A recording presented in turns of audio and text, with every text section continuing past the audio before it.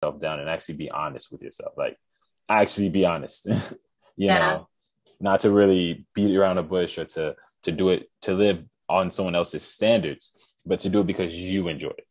Yeah, I completely agree with that. I have the mentality that,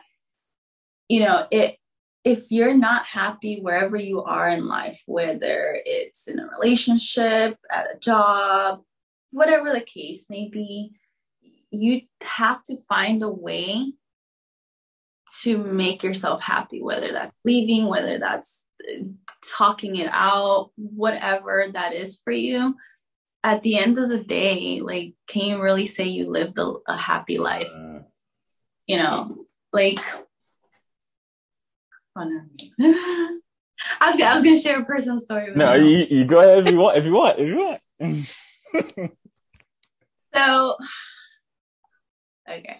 So, like, I grew up in a household where, you know, it's very old school, where it's like they don't believe in divorce or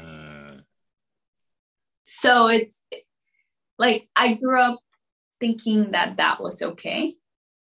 You know what I mean? Like when I left my former spouse, at that point I thought that I was in the wrong for leaving.